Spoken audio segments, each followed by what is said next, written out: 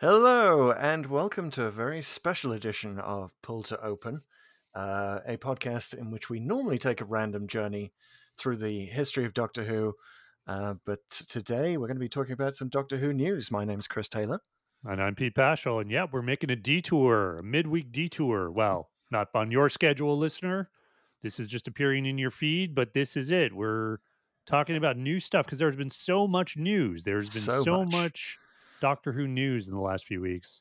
It feels like we're living in 2023 already. I mean, I that's know. sort of a common thing as a Doctor Who fan. You feel like you're living in the future because the show shows us the future so often. But also, you get sort of a lot of news like we've had in the last week about the 14th Doctor and the 60th anniversary specials. So, yeah, we wanted to have a brief discussion about this, and I think the headline is just exciting times, right, Pete? Times indeed. So it's funny you said you were living in 2023. I was feeling 2017 vibes, when the last time we did this, that was it, right? That was like when they announced Jodie Whittaker.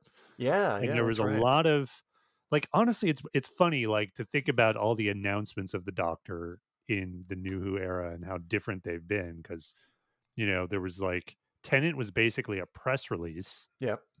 which was okay, fair enough, because it was a weird surprise, I think, for everyone that they were regenerating right away.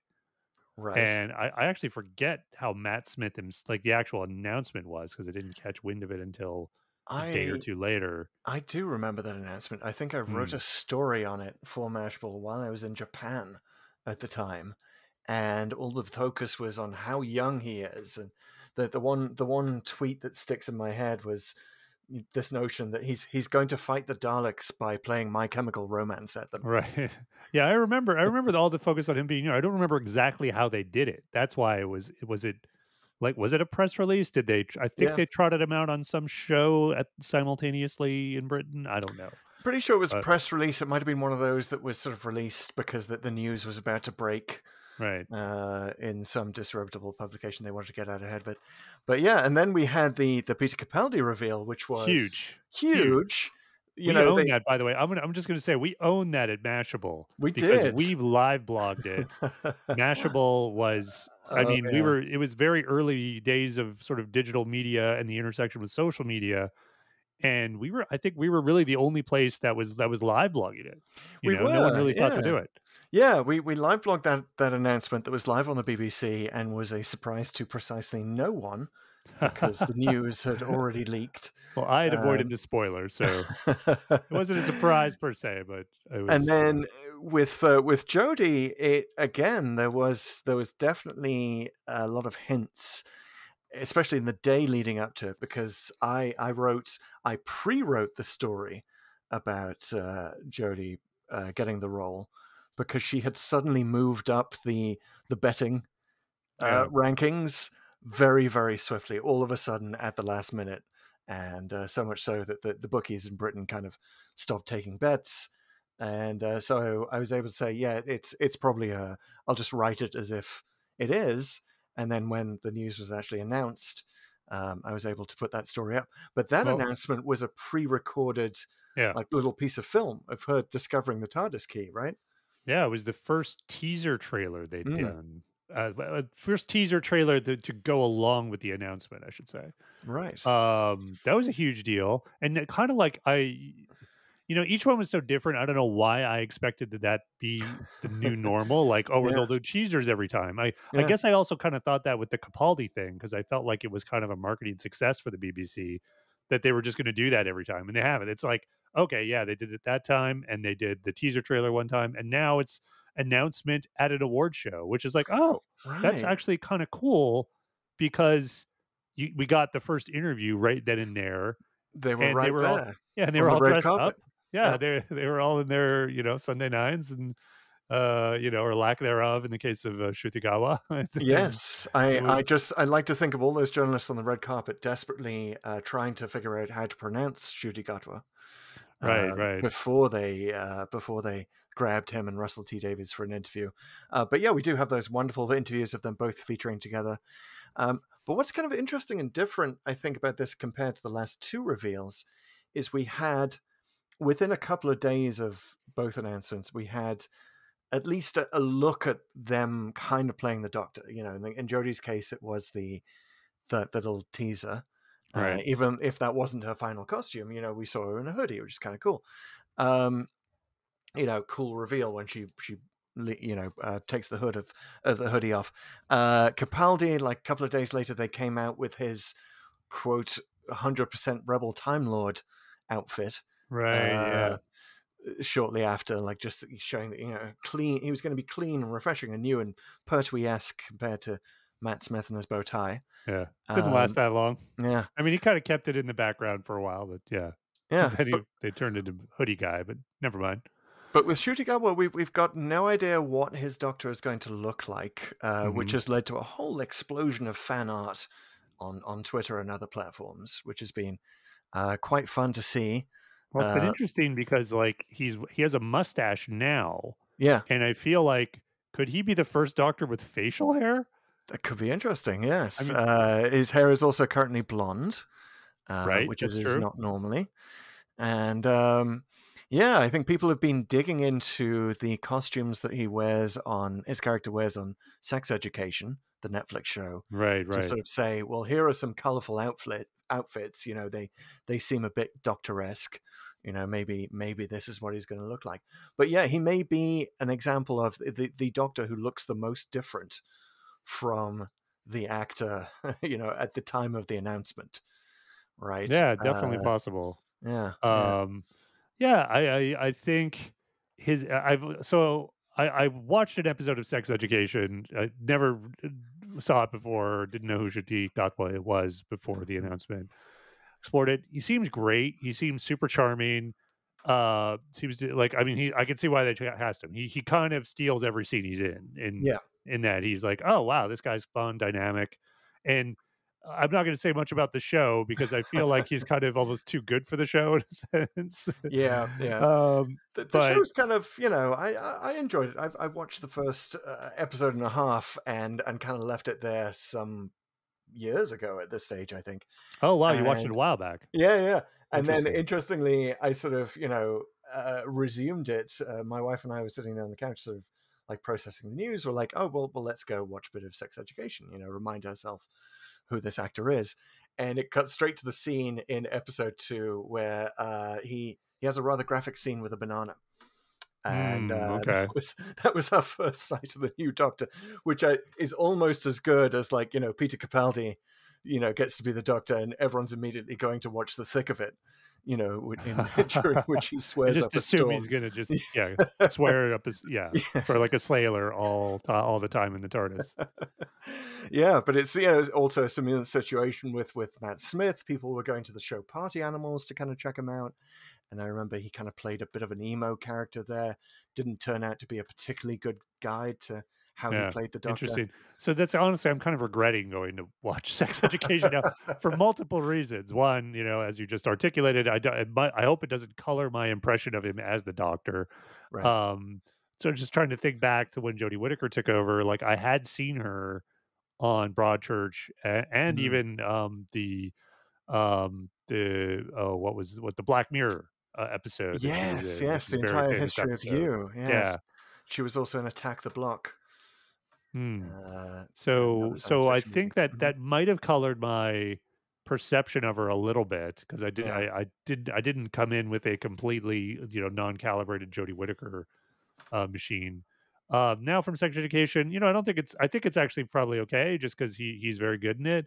I just feel like I had such a it's not the kind of show I watch, I'll just say it. And for those who don't know, it's about I would describe as very unusually hypersexualized British secondary school.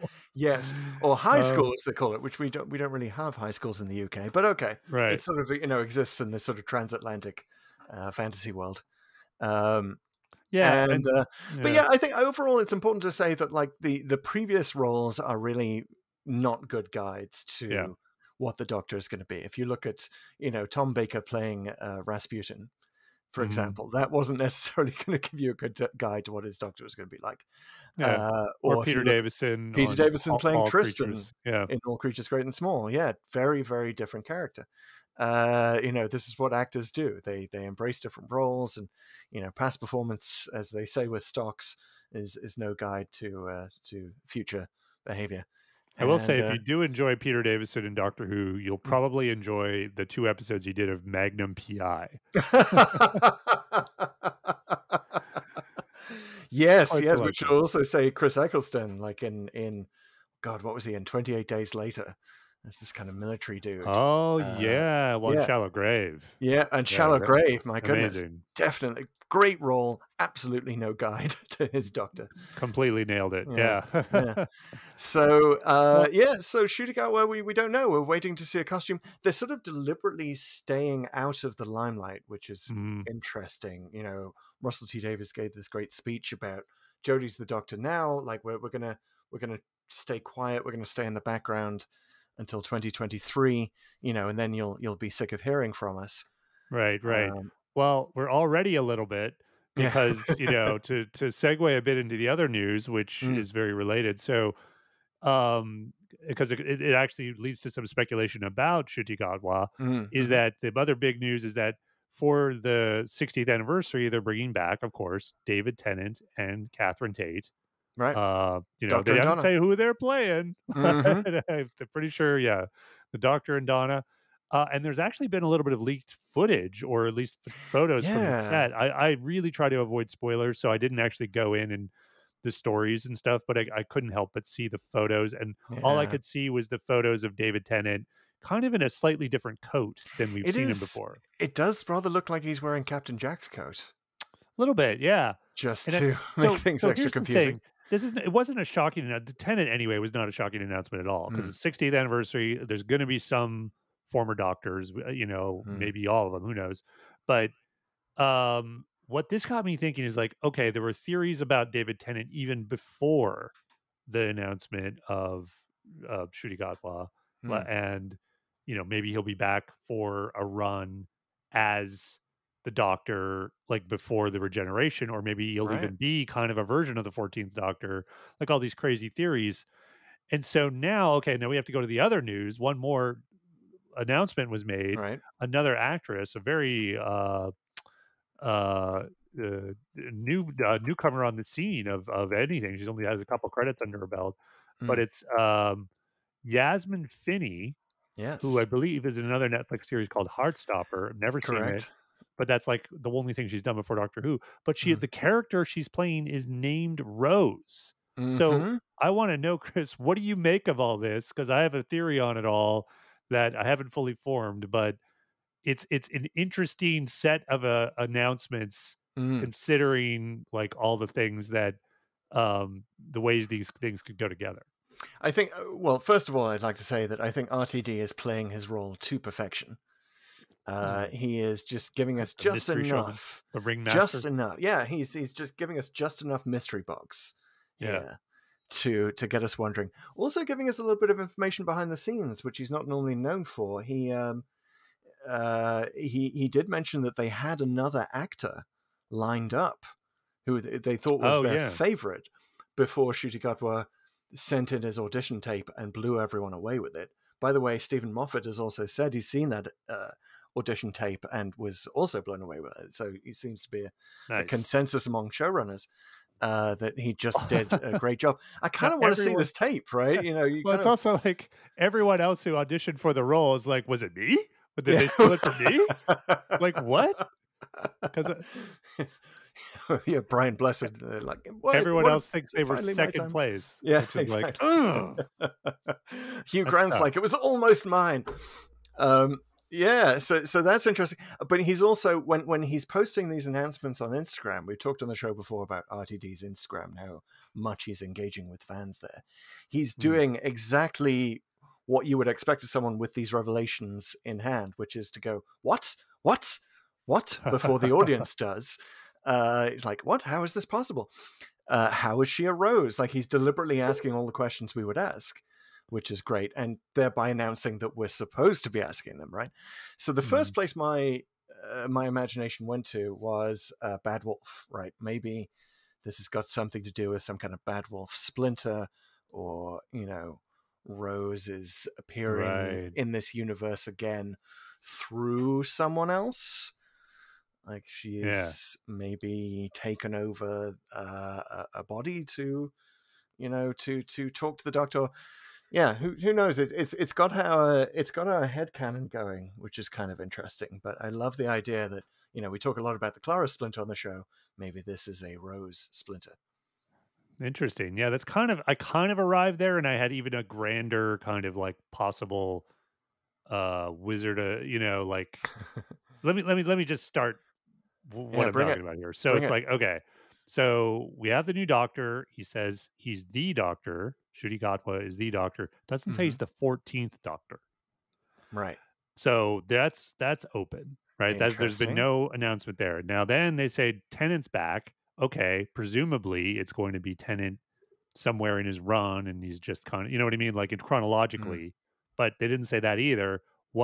And he's looking different. Like if this is David Tennant, the 10th Doctor, somewhere during the time he was the 10th Doctor as we know it, would he not be in blue or brown stripes, right? Like as we saw in Day of the Doctor. He's not. He's wearing something else. Okay, interesting. And then we have someone named Rose. So why would you reuse the same announcement? And I don't know if they've said she's a companion or whatever, or she's just playing Rose. But it's like, what this gets me to think is that, and I don't know the exact structure for this. I haven't fully formed it in my head, but I think he's kind of going to a multiverse of madness place. Where it's not just another version of the Doctor, or like basically this isn't the Tennant we know. This isn't the 10 we know. Right. It's from some parallel reality. So it could be the Meta Crisis Doctor, the half human Doctor. Well, I was thinking something else entirely. Like there's almost another universe. Like you think about the events of Flux and what happened there. And with all of reality, other universes crashing into each other. Like, what if this is like a kind of a weird, divergence before the convergence of the new era? So they're just throwing out all these possibilities. And what if? And then I don't want to take anything away from Ncuti Gatwa, and I don't think they would do this. But what if it is all just this head fake? Like he hasn't even announced the 14th Doctor yet. Like this is all just a bunch of stuff coming together in the 60th anniversary, which is going to be epic. And then maybe there's even someone else who might take over. And in the Rose thing, I didn't even explain. Like maybe this is this parallel Doctor with a parallel Rose, right? That don't even really match up with the ones that we know. They just look completely different, like almost a bit of a Loki thing going on there. Interesting. So, I don't know. Like I haven't quite sure how this would all play out, but there could be like announcement after announcement, and then suddenly like, holy crap, like what is even going on? And it's all just going to come together. And this again is his whole way of just rebooting it all. So maybe this is the way he's actually going to deal with the Timeless Child. Yeah, because we do have to deal with that pocket watch that got dropped into the heart of the TARDIS, and that's a Chekhov's gun if ever I saw one. Yeah. But also, it does, like the Doctor Who universe is very confusing, and maybe this is a, for the DC fans out there, a Crisis on Infinite Earths kind of moment. Yeah, there you go. Where everything collapses into one. I like that you brought up Loki and you brought up Doctor Strange and the whole multiverse thing that Marvel is doing in its Phase 4, because that does make sense of the story that we got when Hugh Grant was rumored to be the next Doctor. Right. In that Daily Mirror story, the other part of that, which may yet turn out to be true, even though the Hugh Grant thing isn't, so far as we know. Well, maybe it is. Maybe it is. The next Doctor, but he's going to it's going to be Curse of Fatal Death for real. Yes. He's actually going to come into the show's continuity. Yeah, for like a scene or two. Why not? Bring in Joanna Lumley, I say. Yeah, I love it. But maybe the truthful part, the grain of truth in that tabloid story was the Marvel style reboot, and the multiverse is sort of in all of our thinking right now, and it's not just in Marvel. The multiverse is popular. I've now seen for the second time a fantastic movie called Everything Everywhere All at Once, with Michelle Yeoh, which you haven't seen. Get to your theaters now. Watch it. I'm going to end this podcast in a minute, and I'm just going. Do it.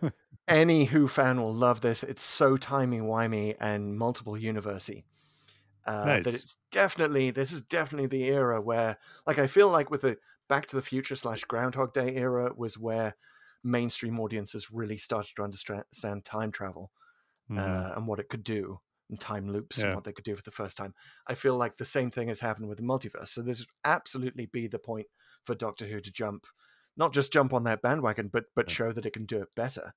Well, than I'm any going other to count franchise. myself. I'm going to count myself among the cool before it was cool crowd, since I really like Sliders back in the '90s. So Yes. everybody. That was Yeah. the original multiverse. Yes. But Sliders is the hipster choice for sure. well, to your point though, on this sort of trend, it's essentially a trend, right? It's like when everyone does meteor movies or dinosaur movies or whatever. Now everyone's not just superhero movies, everyone's doing multiverse continuities, I guess. Yeah. Which is great to a point, and I do feel like, well, if we have to wait a whole year for this in 2023, are we going to be a little burned out on the multiverse and multiple versions of a character and the fan service attached to it? I hope not. I think Doctor Who is completely entitled to do it, given its whole universe and all the stuff it's built up. But I am a little worried about that, because usually these specials, like these, even these Doctor Who ones, the fan service comes not necessarily once every 10 years, but it's a special thing, and you can't just do Spider-Man No Way Home again. It's a one shot deal, and then you can't done. You can't do it for another couple decades. Well, we do know that like Marvel is going to extend its multiverse storyline at least into 2023, because that's when we'll get Loki season 2, right? Which is very much at the heart of the whole multiverse narrative.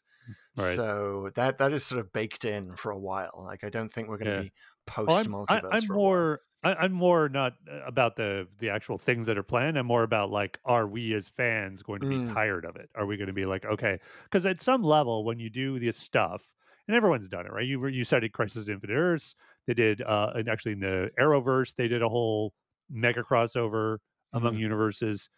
It's fun, it's cool, but it is like every time you do it, it sort of gets less special. And since every universe is doing this now, like the whole idea is kind of getting less special. Like I feel like we're good. We as fans are starting to get burned out on these multiple reality. Let's bring all the different reboots that we've ever done into a single thing, which is, again, it's almost like a thing you need to do now in every cinematic or TV universe. You just got to bring in all the inspirations for it for some special stuff, and if you it's just predictable. I hear you on the risk, formula. The risk of it being too formulaic by the time we get to the 60th anniversary, but I also think that this means that Doctor Who can have the last word on multiverses, and also it's kind of the franchise in most need of some multiverse flattening.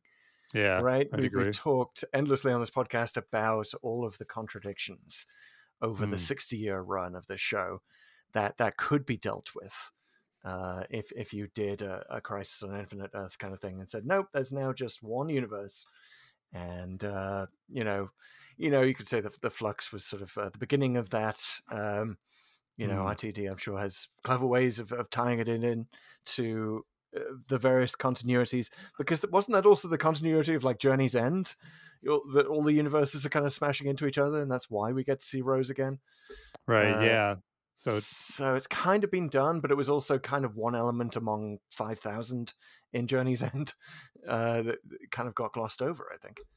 Yeah, they kind of reboot their universe, because Cracks in Time was similar, and but although, like, it depends on the amount of fan service sort of depends on like how epic it is, I guess, right? So like Journey's End was certainly more closer to the thing we're thinking about, where you bring back everybody, you do something epic, you raise the stakes massively, and then everybody kind of goes home.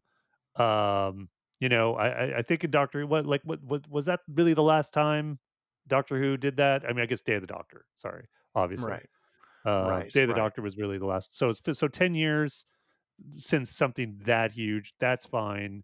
I just feel like that feeling you get as a fan when you see it. Like, I only have so much dopamine that I could tap into before I just start to go, I don't know. Is it giving me the same fix anymore? I need a new drug. Well, the important thing that we can say for now is it not only has all of this news from Ncuti Gatwa on down has fans energized, but it also has the casual fans energized. Like, I've seen so many tweets along the lines of, "Oh, I might have to start watching it again." There are a lot of people who kind of tapped out either during Jodie's era or Capaldi's era, or even Matt Smith's era. Like, there are still, Tennant stands who kind of put the show down at that point. And I think it seems that RTD is going all out to bring everyone into the fold and to get everyone excited. No doubt. I mean, there's hope for sure. I'm hesitant to read too much into a tweet or two. And I definitely get the excitement. I'm excited. I think it's great they're bringing back, someone young, and that, like the expanding the audience. I think all of that's great. Though he isn't very well known, I think they're going to have a lot of marketing, and they should have a lot of marketing. But I really think it's just like bring back. I'm more excited about RTD and the possibility of just bringing back the type of stories he used to tell, which I think is the thing that's really going to bring back the masses. Like, it's not going to be that, they even though it's great, they cast for the first time someone of African descent. That's the reason to tune in, is because he's going to be in awesome adventures that are really well written, and there's going to be these really rich characters in it. And I think, the RTD gives me a lot of hope that that's coming back. And for sure, I think the return of Donna is kind of emblematic of that, right? She really was the people's princess, as it were. She was. Yeah. She's the most. We've talked about this on the show again. We used to think of Rose as sort of being the kind of the gold standard of a fan speaking for the average audience. Yeah, totally. But I think Donna kind of leapfrogged that in a spectacular way. Everyone loves her character. But also, here's what I'll caution about trying to think about the 60th anniversary based on this information, a year out. And that is this. If we had known, if we'd gotten like leaked pictures from the set of the 50th anniversary, and we see Billy Piper in rags, sitting on hay bales in a barn, we're like, what the hell has happened to Rose? Right? How are they going to explain this? This is Moffat-y nonsense. How dare they? Rose became a farmer? What? Why is she flirting with John Hurt? What the hell? But yeah, depends on how much was leaked. But like we wouldn't have the capacity to understand it, right? No. You need the story. You need to understand who the moment was, and that essential piece of plot information. You can take these things in any direction. It is we can all just hope and pray that lightning will strike again, story wise, and all of these developments will make sense in time. Yeah. He might have literally just took a dark coat on his way out the TARDIS, and it was just a one, like it was just like, oh, there's nothing. Oh, okay. Yeah. That coat rack we were talking about in front of us, the hat stand has made it back, and it lo and behold had Captain Jack's coat on it. So just jump into that, David. Maybe they're just going to fix it in post. That's it. I love it. All right, guys. Well, this is what we've got so far. We don't want to go too far down the speculation road, the speculation continuum, since we just there's not a lot to go on, and it'd just be us ranting. So yeah, the speculation continuum will itself collapse along with the rest of the multiverse. God, could it please? But we'll be back next week with our regular episode where we take on the Claws of Axos with a special guest, everyone. So please stay tuned for that. Very excited to get my Axonite on. Don't we all? Don't go too far, man. You can OD on that stuff pretty quickly. All right, remember, follow us on TikTok at TikTok. No, not at TikTok. Actually, follow Doctor Who on TikTok. Yes. They have that's the one thing we forgot to mention. Doctor Who is officially on TikTok, just like us. It's, I believe, I forget what it is. It's BBC Doctor Who, I think. But I'm sure if you search Doctor Who on TikTok, you'll find them. And you will find us, Pull to Open, on TikTok, where we post a ton of videos all the time. Give us a shout out, Doctor Who. We'd love it. And we have posted way more TikToks than the official Doctor Who account. We could give you some tips, guys. Reach out. We got some thoughts. But yeah, follow us there. Follow us on Twitter, Instagram, PoltoOpen63, and come on back for the Claws of Axos coming at you in a week. See you next week, guys.